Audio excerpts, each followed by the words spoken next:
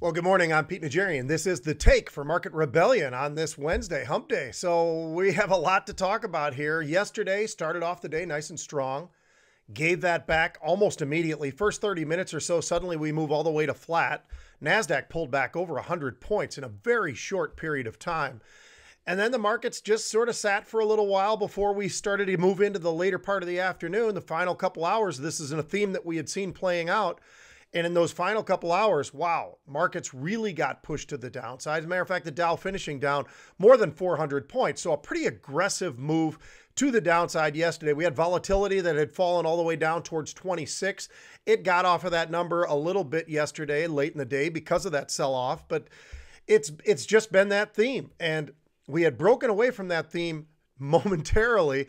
But boy, it came right back with a vengeance, and that was really the story yesterday. It was financials absolutely getting hit to the downside. That was the struggles once again. You had names like Goldman Sachs, Wells Fargo. We've talked about this chart many, many times. I still urge you to take a look at this chart, because when you go through JP Morgan and Goldman Sachs and Citi and Bank of America and all the rest of these charts, boy, Wells Fargo, that one certainly stands out in terms of where that stock is now, where it was on the absolute lows of March, and where it's been coming down from. So that's really been something that's been playing out for a while now. So that's pretty interesting. But the industrials also pulling on the markets yesterday. We had the airlines pulling on the markets. You had names like 3M and Boeing, and we'd bring up Boeing and Dow all the time, but I'll even throw in a Caterpillar. So the one interesting aspect of yesterday's trade was we started to see a little bit of volume return. And that volume still about 1 million off the average daily volume year to date. But in terms of May, we started to see a little bit of that volume. Will that continue? Will that continue to pick up? Now today, pretty interesting trade going into the day. And a lot of that based around the early commentary we were going to be getting and hearing from Jerome Powell, the Fed chair.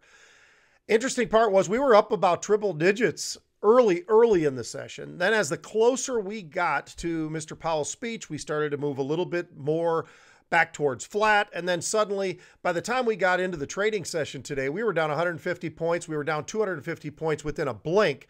And it was amazing how fast the markets were shifting to the downside in just minutes early on in trade. And a lot of that pressure coming from all kinds of different areas. But again, financials pushing it down, energy names pushing it down. That's despite the fact that oil seems to be trading pretty good right now. I'm looking at oil trading somewhere close to 26. I look at gold still holding on to 1700. So there's a lot of different aspects, but we did get a nice turn.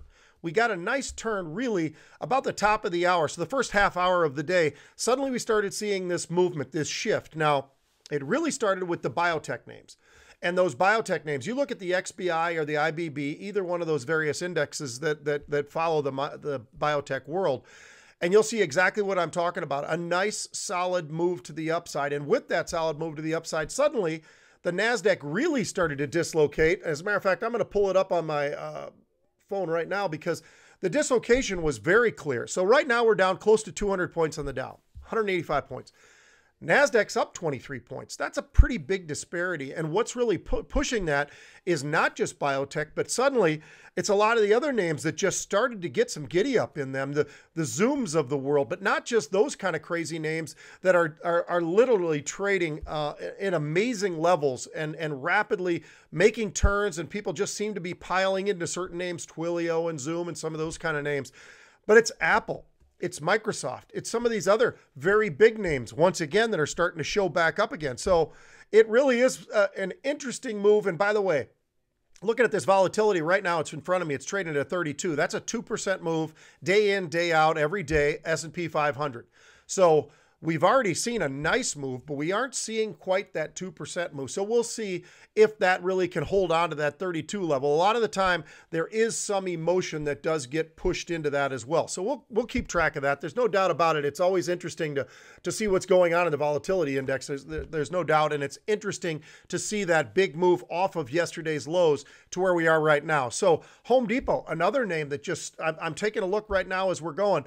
Intel. So you can see where I'm going here with most of the names. Now, some of these do stand out a little bit, but some of these retail names have stood out for a while now. The Walmarts and the turn that we finally got out of Target back moving towards the upside, Home Depot, those kind of names really are really trading very, very well. And it's amazing because in many cases, many of these names not all that far from their highs. So it's been a really interesting recovery there. So I'm going to hit on a name today for some unusual activity for you.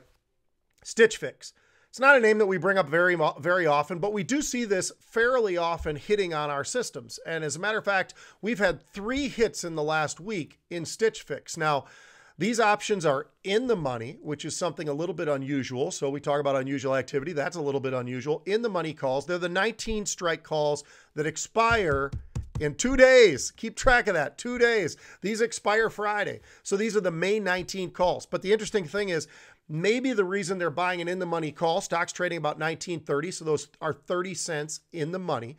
So why would somebody do that? Well, they get a little bit more leverage. They get a little more delta, as we call it. So it's going to move, in other words, closer to the movement of the stock.